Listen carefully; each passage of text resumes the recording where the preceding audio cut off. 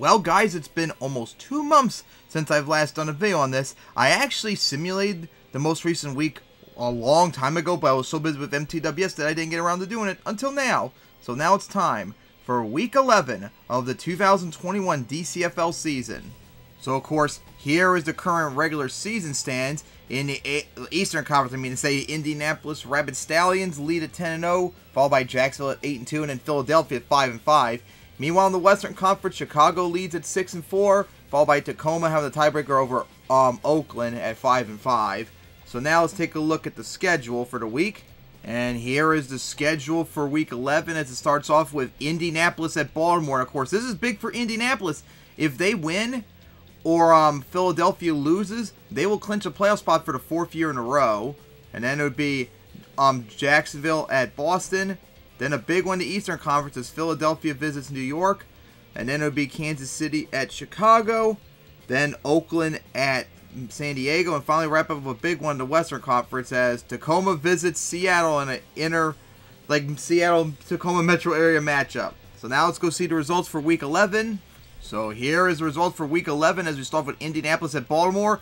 As Indianapolis barely won it 41-34, Baltimore marched downfield to try and get a game tying touch, but they were stalled. So Indianapolis won it. They stay undefeated, and they've now made the playoffs for the 4th year in a row as My Charm continue to struggle.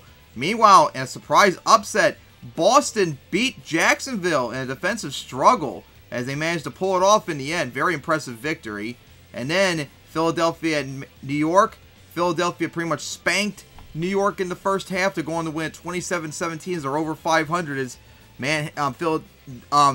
New York is getting closer to having a non-winning season. Then Kansas City at Chicago. Chicago destroyed Kansas City 24-5 as they completely shut down Kansas City's offense.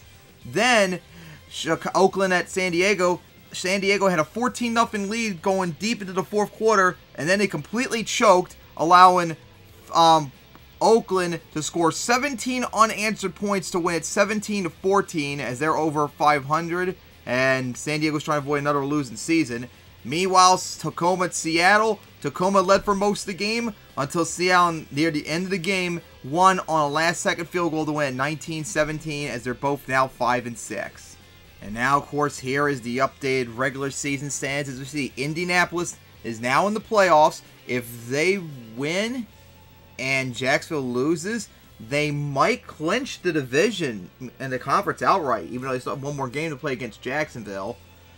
And, of course, no changes else in the Eastern Conference. The Western Conference, no changes whatsoever. Right now, possibly Indianapolis clinches. Actually, Jacksonville, if they win and Baltimore, New York, and Boston lose, they can get into the playoffs. So right now, Indianapolis possibly win the division, Jacksonville getting into the playoffs is the only thing that can change right now. Alright, so then, here is the matchups for next week, Week 12, as it would be My Charm visiting Kansas City. Then, the conference leaders in the DCFL Championship rematch from last year, Chicago visiting Indianapolis. And then it'll be San Diego visiting Jacksonville. Then it'll be Seattle visiting New York in a big matchup. Then it'll be Boston at Tacoma with a big matchup in between them. And then a big matchup between two outer conference matchups for a wild card spot on the line for both of them as Philadelphia visits Oakland. Alright, now with Week 11 done, hopefully Week 12 will be much sooner to be done now that I'm finished with the 2022 MTWS Championship. So see you all hopefully soon for Week 12.